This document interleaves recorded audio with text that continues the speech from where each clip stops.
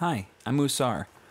So I wanted to do a little quick video on how you can sort of read a waveform inside your workstation, what it means, and how certain things involving waveforms might make sense or not make sense based on what you know about how they work. Because I just did a video about the harmonic overtone series and how you can build a chromatic scale based on that. And in that video, I talked about how we know that if you double a waveform or double an oscillator, you end up getting just double the volume. And it might not make sense at first for why that is. And I know for me, it was not a really easy to understand concept until I got a couple of years of experience and I learned a couple of pieces of information that helped me. So I figured I would just pass along that information in case you were ever curious about that or in case you watched that video and were a little bit confused. So hopping over here to the desktop, I just have an Ableton session where you can see it's just a sine wave. I just took a sine wave and made it nice and large so we can kind of see what's going on here. It just sounds like this.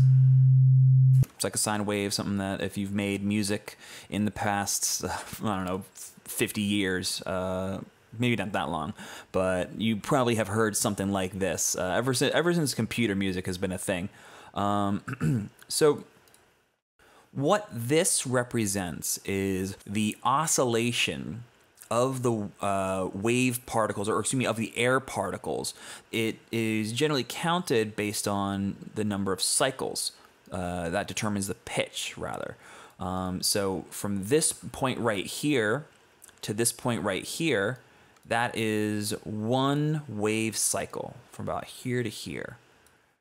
So you can see that this form, this sinusoidal wave, is just repeating over and over. And the number of times it repeats in 1 second is what determines its pitch. We call that a hertz, or CPS for cycles per second. This is, I believe, C 2 octaves below middle C. And you see it just kind of moves back and forth. And one helpful way that I learned to understand this is to look at this in terms of what the speaker cone is doing. You know, we can see here that there is a very faint line cutting through the middle of this. And you can see that it goes from that middle point all the way up to the top of this waveform view. It comes back down smoothly, and then it comes all the way back in, and then repeats. And so I realized that if you look at that in terms of like your speaker cone, it actually starts to make a lot of sense.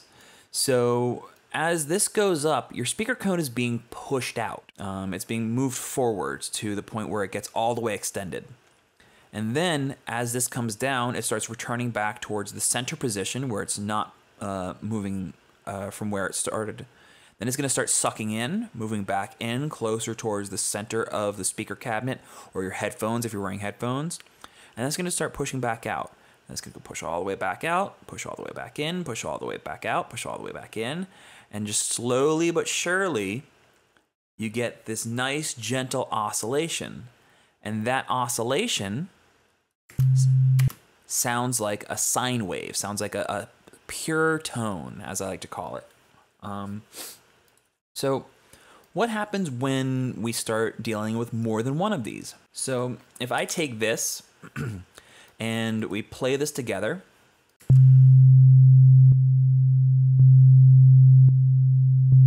you can tell that we just get the same sound but louder. Now, why is that? So we know that at rest, at this middle point, at what is called the zero crossing,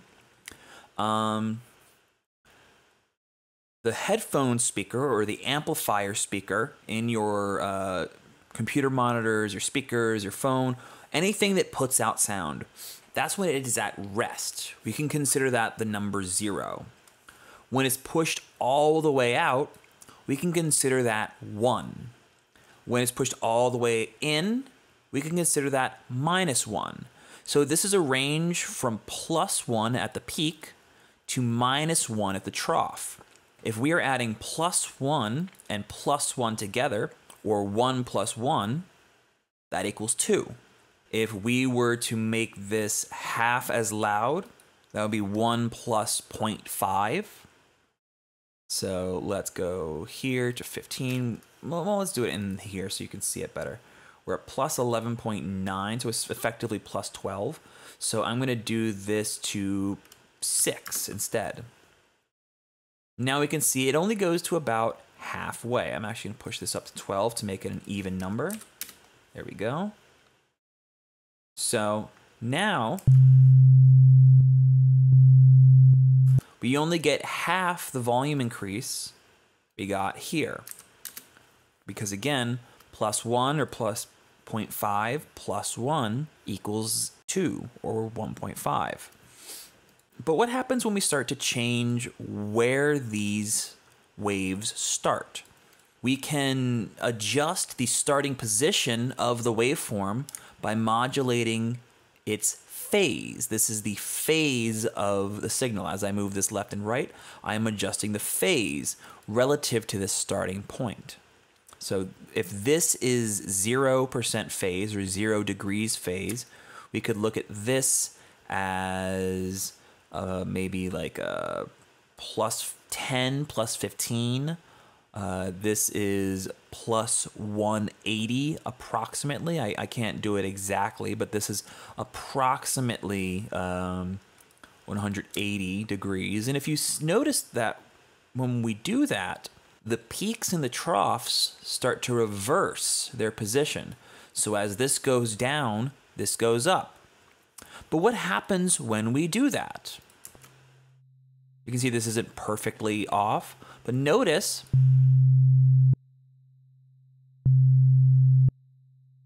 it gets so quiet we almost can't hear it. And now if I just set this back to normal by deleting this and copying this down, there we go, I'll copy it back up. And then I would use a Ableton utility plugin or any sort of plugin that allows you to manipulate the phase of the signal. And I'm going to invert the polarity. See, left-right phase. This is going to reverse it. So if I actually just froze and flattened this, there you go, you can see it has completely flipped where those peaks and troughs are. We have silence. You can see both of these waveforms are playing. Let's do height like that. There we go. And zoom in on width. There we go. So both of these waveforms are putting out volume. If I mute this one, all of a sudden, it comes back in. What we have here is what's called phase cancellation. So as we adjust the phase,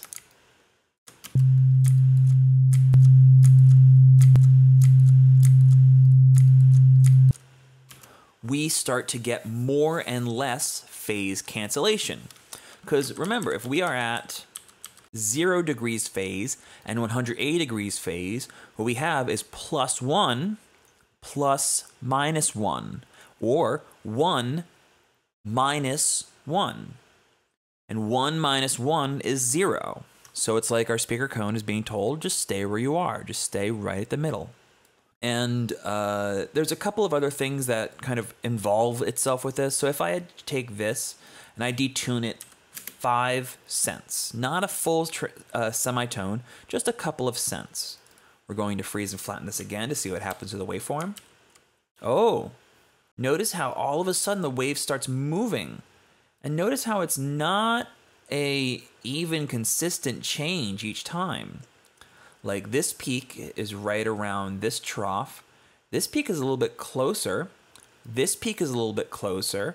And as we get further on, the peaks are going to get closer and closer together until there's a point at which they actually line back up. You can see it's very, very slight. You hear that? That pulsing of volume is what happens as the waveforms come into and out of phase with each other while being so close together. If I set this to 25 to make it 30. Well, let's just do 20 for now. And we freeze and flatten.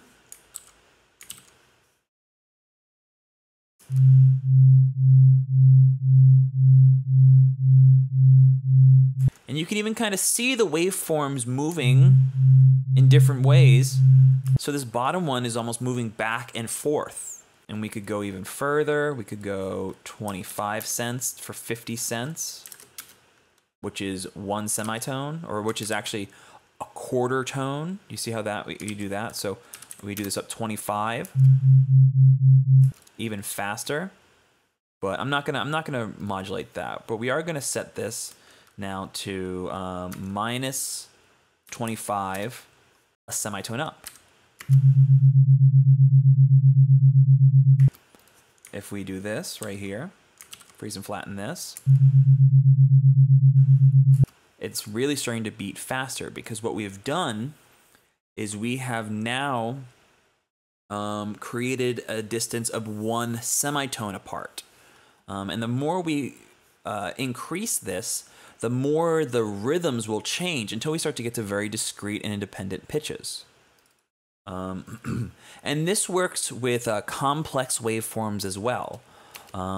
If I go in and I grab a sample of some sort of harmonically complex waveform, such as like a neuro respace, let's take this waveform, let's copy it, and then let's invert its phase. Now this is a very washy sound. There's a lot of stuff going on. So what happens when we phase invert it? It didn't go completely away, but we hear a very thin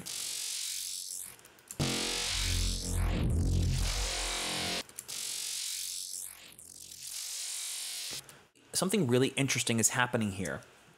Because there was discrete independent information in the left channel and the right channel for this sound, anything that was not is now gone, because it's almost like we did that phase inversion only on those sounds. Because when they flipped in polarity, the positions of the left and right channels weren't exactly as they were for that sine wave. If we open up Signalizer right here, whoops, you can see as this gets bigger and smaller that the signal actually starts to blend. And if we look at through a spectral analyzer,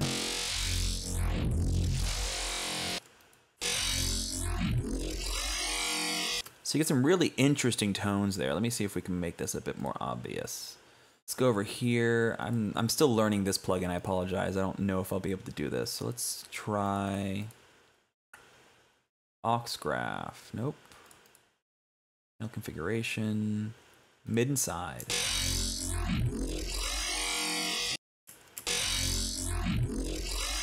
So I believe the dark blue is the yeah, graph 1, which I believe the main graph is the mid information, and this is the side information. So if we turn this off and turn it back on, notice how we lose all that. So that is important for a number of reasons, in my opinion. First of all, I think that it is important to know what is happening to your waveforms, how they're interacting with each other. Because if you get undesirable phase cancellation, it could make your mix feel thin and weak when things are compressed down to a monophonic signal. Because then they'll cancel each other out instead of existing in different parts of the stereo field, like they are with this example that we just finished. Additionally, we can use that as a sound design tool to create phase cancellation and otherwise find parts of sounds, find parts of tracks that we might not have otherwise engaged with, we might not have otherwise heard, and then we can use those for further processing.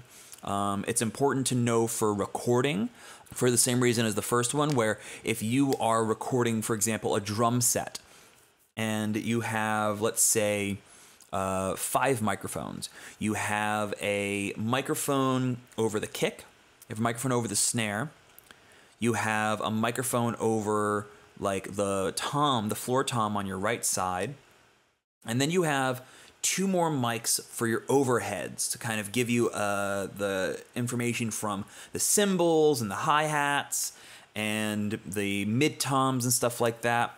Because the drum set is so close together, there is going to be bleed between the microphones. So if you end up cutting out some of that information using an equalizer, and the distance between the microphone here and the microphone here is enough to create a phase inversion of those signals because they're moving at different times, you will end up losing signal that you might not have otherwise wanted to lose because the signal is now starting to get phased because of the equalizer and because of the distance between the 2 bled mics. So you want to pay attention to that. You want to know where the phase is going in your signals. So I would suggest experimenting with a number of sounds. Try monophonic sounds, try stereo sounds, try recordings and try synthesizers. Deal with things that have purely digital waveforms or things that have more analog waveforms, which will have naturally different phases because instead of the note oscillator starting on the note as you play it, it will actually be continuously running, and then you're just triggering essentially a volume gate to turn it on and off. I hope that was helpful for everyone who watched this. If you have any questions about this, please feel free to drop it in the comments below. I'll be checking those comments out and replying to them.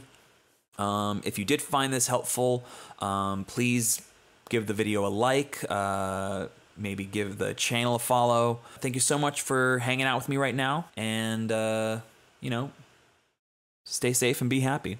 Bye.